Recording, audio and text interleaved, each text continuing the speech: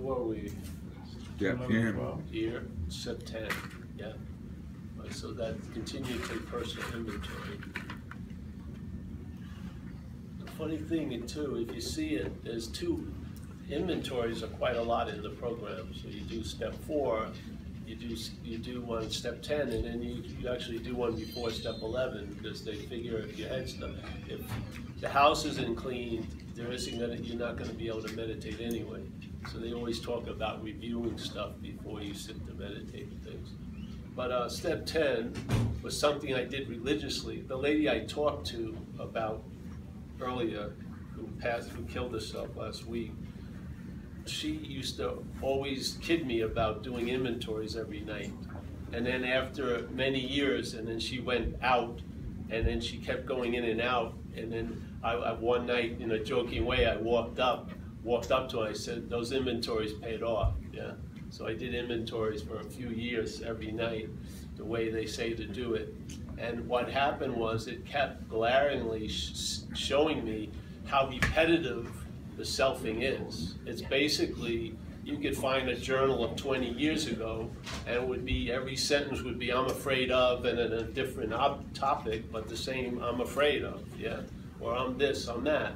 And it's just a small freaking loop constantly going on with different nouns, you know?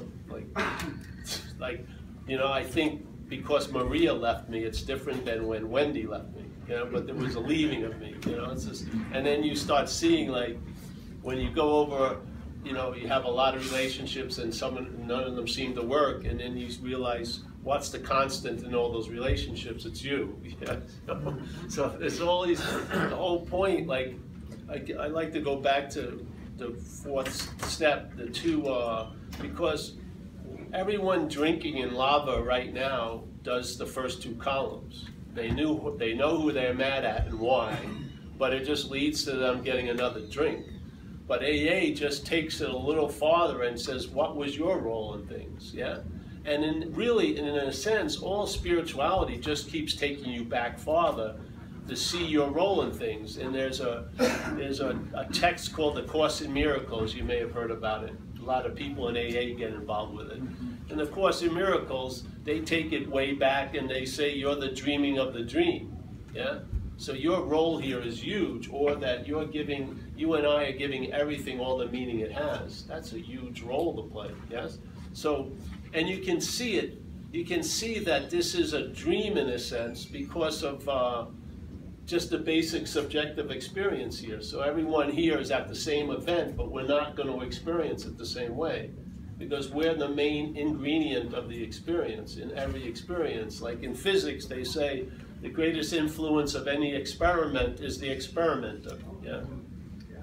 And they're talking about whatever is observed is distorted by the observation. We're the observation. So it's based on how we see things are based on our condition, yeah? Yet but like the Course in Miracles would say it beautifully, the Course would say it's projection, not perception. But when we're caught up in self and being a body, we think we're perceiving a real thing, and we don't see our role in things. But the Course would say we're projecting it, and then this apparatus perceives it. And this apparatus, the brain, takes it to be real. But we're the dreaming of the place. So you can look into a lot of spirituality, and they always want to take you farther back to take you out of the level of blame and should and shouldn't, and just see your role in things, because that's where the relief lies. It doesn't, or I have to pray that other people get better all fucking day, yeah? The people that drive me crazy, yeah? So that idea of 4th column going back is the same thing with the 10th step. And also a lot of people forget to write the assets and how good things are going, to do a little inventory of Jesus Christ, because I really believe most of our days in AA, after we submitted to AA and we're being changed, is in that one like giant migration of all these alcoholics from a failed system, like it says in the fear inventory. Perhaps there's a better way, trusting something infinite rather than finite self. So I know what's how trusting finite self looks like. I'm believing the thoughts in my head, yeah? But trusting something infinite has nothing to do with believing the thoughts in my head. It has to do with believing something other than the thoughts, to be led by something other than the thoughts, yeah? So it says, perhaps there's a better way, that trusting, and I have to keep the people I work with, I have to keep reminding them to honor the demonstrations of the workable system, because the head will forget a miracle in an hour, but will remember a resentment about something that never happened for 40 fucking years. It's got a weird bias, yeah? And so a lot of times we need to do a lot of things to sort of level the playing field, because you're not in a level playing field. So step 10 is just to continue to take personal inventory. And to me, it's really an impersonal inventory, because I'm seeing self as other at that point, yeah? And I have stopped calling resentments mine. I have stopped calling fear mine, yeah? Fear arises when the mind is in reliance in self. That's how it goes, because the response of mind when it's relying on something that's failed is anxiety. Watch people who believe in thoughts. The faith, you know what, let me read this thing. Tell me what you think about this. It's a part that's rarely pointed out in We Agnostics by Bill W. If I can find it. Really, I heard it at a book study. And then the same chapter was read a couple days later, another book study. So I figured I was supposed to be listening to it. Yeah? And it goes here.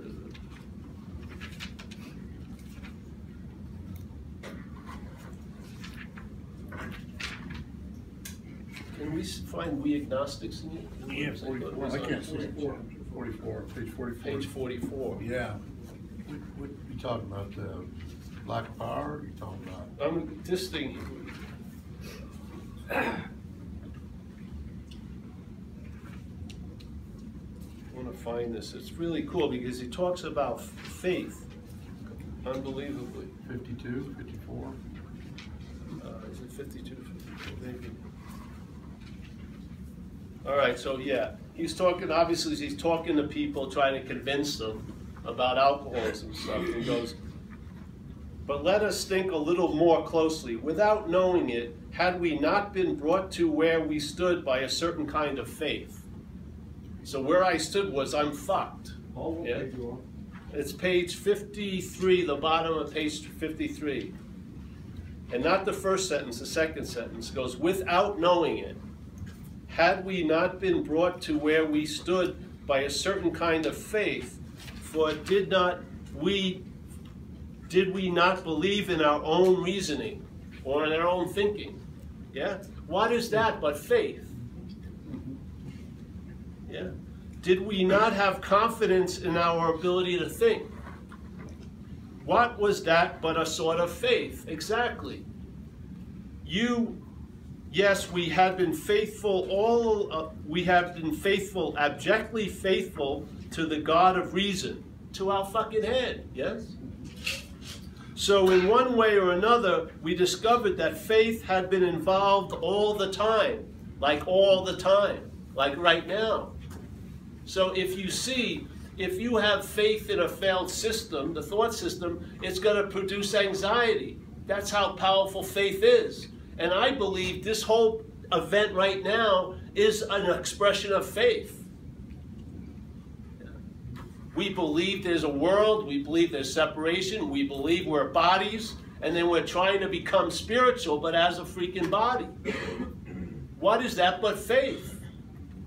So if you watch, I watch people, they have faith in a thought system, they're in a lot of freaking anxiety, going to therapists once a week to talk about what's not happening really, yeah? That same faith, if it could be moved to a workable system, because the problem is self can't get out of self, so if I try to move it, it's like the problem trying to move part of the problem to the solution. That's a huge problem, yeah? So the faith is like you get disillusioned, which is great. So with the hopes that interruption, the faith can be turned over to something greater than that system. And that's the lifelong process of perhaps there's a better way. And you're moving from that failed system to the infinite system. What has to weaken? The faith and thoughts. How are we going to weaken the faith and thoughts? We can't as the thinker. Thinking about weakening the faith and thoughts is faith and thoughts. We have to see that we're not the thinker. How hard is it if you listen to everyone in a room sharing their thoughts? They sure sound like your thoughts. If they're your thoughts, how can they be your? You can't be having mine. The whole idea of mine is this is my book. You don't have it. Yeah? So obviously, if they're not my thoughts, they're thoughts. And in our case, they're mostly the GPS we're being saddled with is alcoholic. So we're having alcoholic thoughts, all the while believing we're the ones who are thinking those thoughts. That's the bondage of self. That's faith in the failed system. That's how it defeats us. It's our own faith being misdirected into a failed system. If you could get relief from the failed system and then the Spirit directed your faith, you would be in a sense of ease and comfort right now. Your faith would be producing viable results now instead of scaring the shit out of you based on what's not happening. It's the same faith. It's just what it's... See, faith is going to manifest here by the vehicle it's put in. If it's put into a failed thought system, it's going to produce tons of anxiety. Yeah? If it's put in, who knows? Something infinite, it produces an ease and comfort in your own skin right now. The exact same faith, exactly. It has nothing to do with the faith. It has to do where it's being put. That's why we're so lucky as alcoholics. We have realized, hopefully on some level, any life run on self-will can hardly be a success. We have realized that self has defeated us. But the problem is, we may call self ego and think we have an ego. Yeah? And then maybe think we lose an ego. But the real bondage of self is the feeling of being the one who had the ego and the one who lost the ego. That doesn't go away. That's the bonding point. It's an act of being identified as something you're not, that has the ego, and then something that you're not that loses an ego. How many people lost their ego, but they're still fucked by self?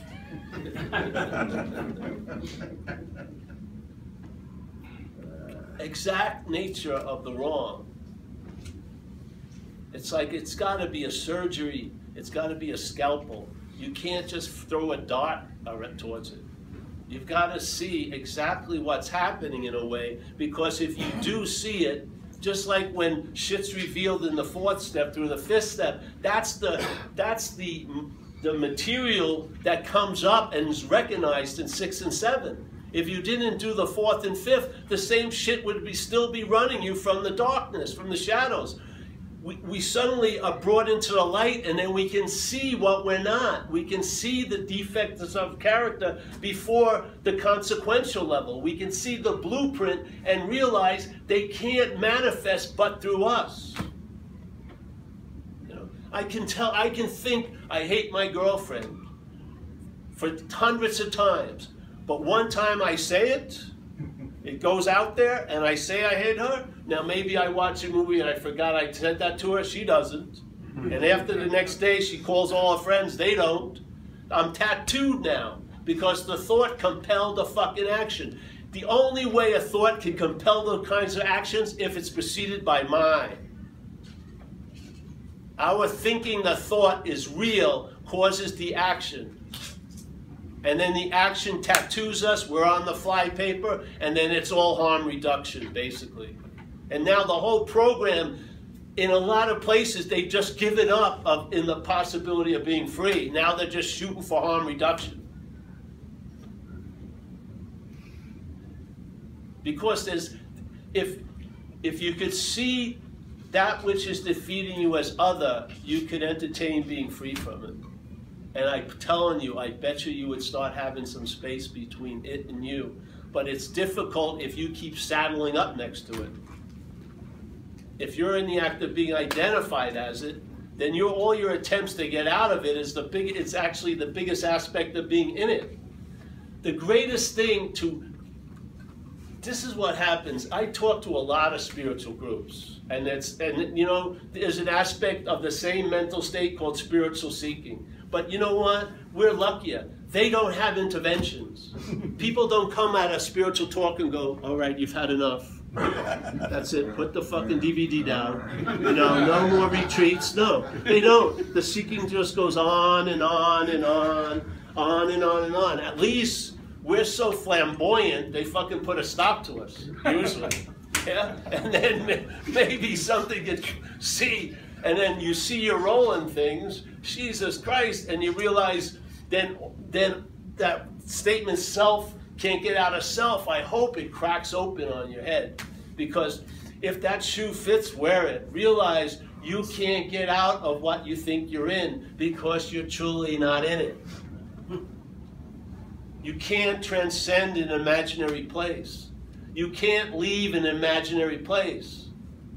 Trying to get out of an imaginary place gives it a reality it doesn't deserve.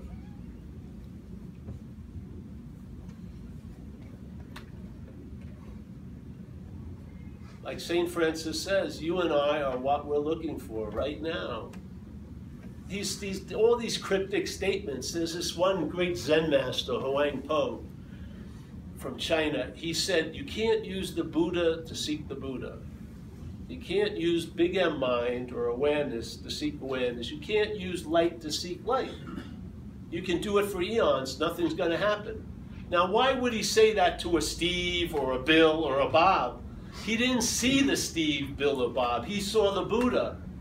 And he was trying to talk, hopefully, around Steve or somehow under Steve to get to the Buddha in there so the Buddha would go, fuck, that's insane, the Buddha looking for the Buddha. But to Steve, it makes total sense. Yeah? Because Steve needs some Buddha. Steve's fucked up. Steve's this and Steve's that. But in fact, you are the Buddha. Yes?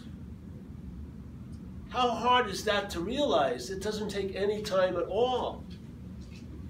What will it do? I don't know. Find out. What I've seen over the years, have been able to travel lighter, seemingly somehow in this vehicle or attached to it, and this vehicle is fucking crazy. I have more scars than most of everyone in this room. People don't get run over twice in one night. They don't. Shit happened to me, unfucking believable shit. Yeah?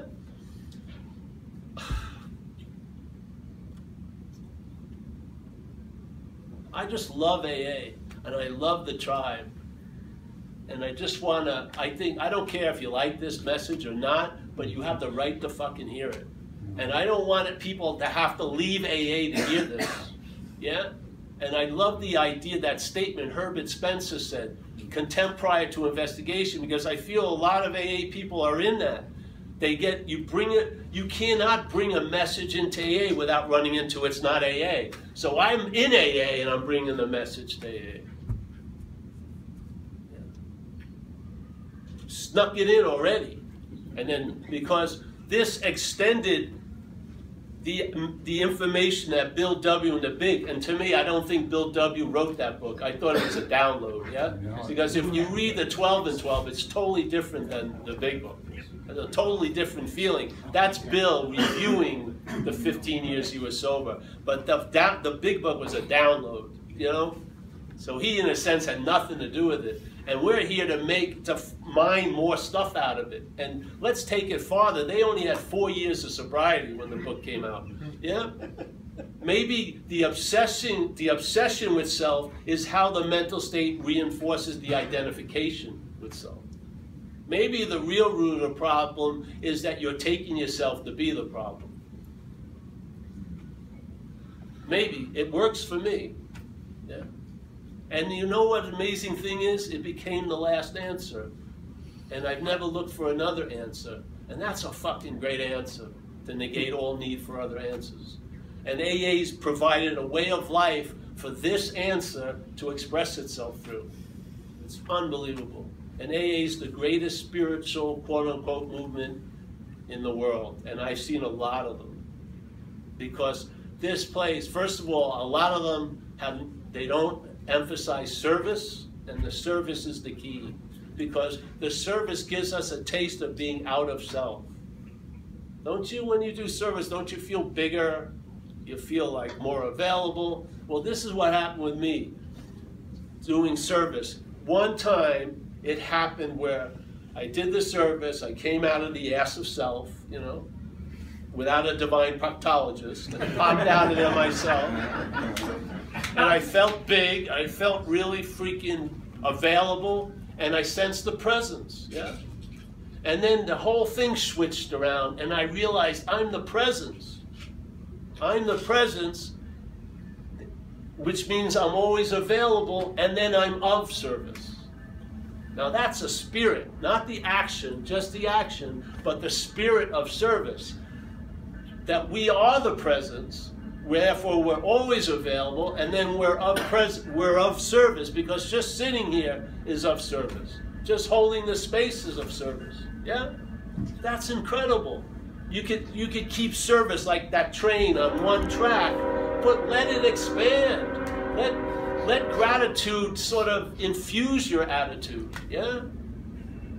Let it, you know, it can seep in. It can like dye you completely. And you and others will be the better for it.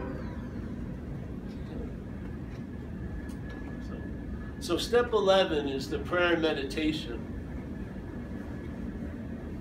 And in the beginning, we have time, right? Yeah. Absolutely. In the beginning of AA for me, the worst time was when I woke up. I was scared shit when I woke up because I thought I was under the same old managerial team. I really was a fucking scared shit to deal with another day on my own devices, you know? So I had this prayer, I wrapped the first 3 steps in it. I would wake up, anywhere I was, with whoever I was, first thing I did was say, hey, my name is Paul Hedderman, I'm an alcoholic and addict, I'm powerful, God did that every time. Did it for 5 years religiously. Then, never did it again. Because what it was a substitute for had filled in. Yeah? Exactly.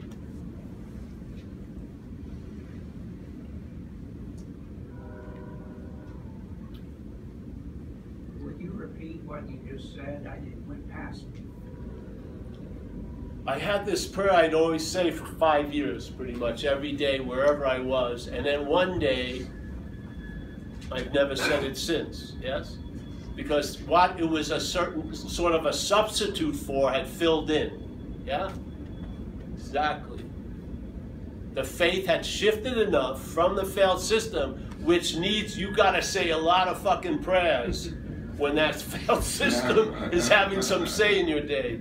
You know? And we say 2 prayers every meeting anyway. So when people say you don't pray, I still pray. I go pray twice a day. But do you know what I mean? When you grow to a point, the beauty of prayer is not needing to pray. Yes? Isn't there a point? Isn't the greatest thing about a tool is when you can put it down? Or is it gonna? I tell a story. I'll use it now. The Pooper Scooper story. One of my classic ones I like. So it's sort of based on the 4th step. So here's a guy, let's say, and he has a beautiful house like this, and he has a beautiful lawn and a porch, and he has a lot of picnics on the lawn. He has lawn bowling tournaments. You know, people get married on his lawn.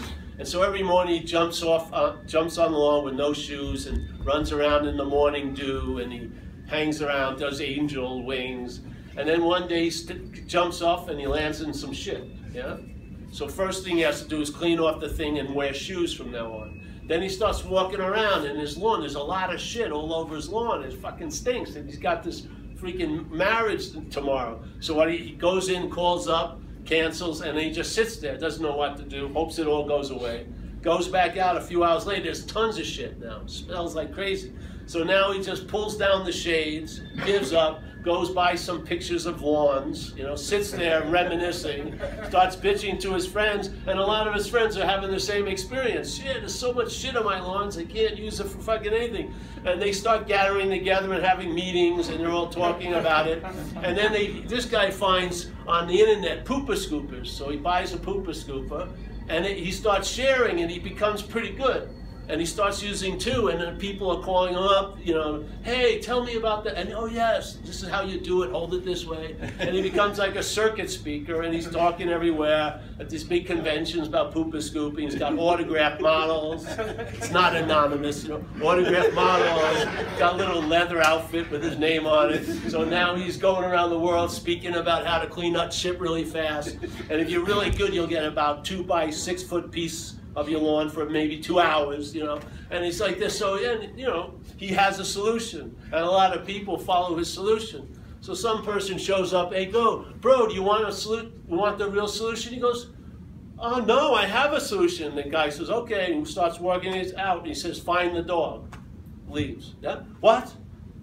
You would think the guy would rush towards that message. Find the dog. Without the dog, there ain't no shit. But now he's got 800 pooper scoopers in stock he's got to sell. He's got all these speaking engagements. What about all those autographed leather jackets? Yeah? So he doesn't really want the solution because he thinks he's found the solution. But in this case, just find the dog. The problem is it's easy to get rid of the dog when you're not, but in this case, you think you're the dog. That's the dilemma. If you see it as not you, there's the freedom. If you see it as you, you're going to think about freedom from it. When it's from it, you know, from its system, instead of seeing it as not you. And the only way you can start seeing it is to hear about it, either a download through someone else, maybe a fucking cathartic event, I don't know, but something has to shake up the system. And now you've been served the spiritual subpoena. You'll be called, you're going to go to court, not the mental court. You've been convicted there already. You're just fucking living a sentence out. But you'll go to the court of light, and all those fucking transgressions will be annulled and voided. Yes. We have the solution. We have the solution. We are the solution. Yeah. We have a solution towards living, and we are the solution towards being. Yeah? AA is a way of life. Yeah. AA will help us with the living concerning this, but now we have the solution about what or who is actually being. That's yes, right. Yes. It changes a lot, man. It doesn't see people hear this one branch. I do a lot of talks at non-duality, spirituality. And of course, the mental state's going to claim whatever it hears. So when it hears this idea of not being a self, it says, well, then I don't have to do any steps. There's no self to do any steps and shit like that. But they end up drunk non-dualists, right? Because let's say someone with diabetes woke up, would they stop shooting insulin? What we have is a sickness of the brain and body. Yeah? Awake or no, you still have alcoholism. The parasite. Yes. Because actually, to me, the original addiction is the mental addiction to the idea of being a self.